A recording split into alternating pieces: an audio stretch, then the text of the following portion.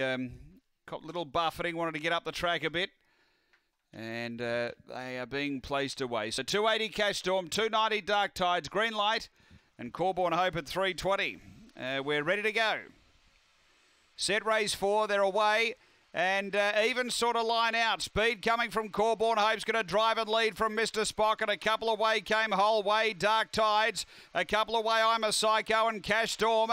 They race down the back, Corborn Hope. Bit over a length, Mr. Spock. A length back, Dark Tides. And about 4 away came Whole Way. Next is Cash Storm. They race to the turn. Corborn Hope, the leader. Straightened in front. Dark Tides running home now. It's in front, Corborn Hope. Holding Dark Tides. In fact, pulling away again late. Corborn Hope goes on to beat Dark Tides. Third, Mr. Spock, and then Whole Way. Next, Cash Storm, and back at the tail, I'm a Psycho. The time here, it's around 30 seconds.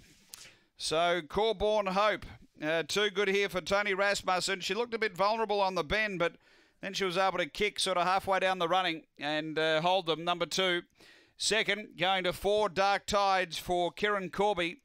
And third is number 8, which is Mr. Spock for Ashley Kay.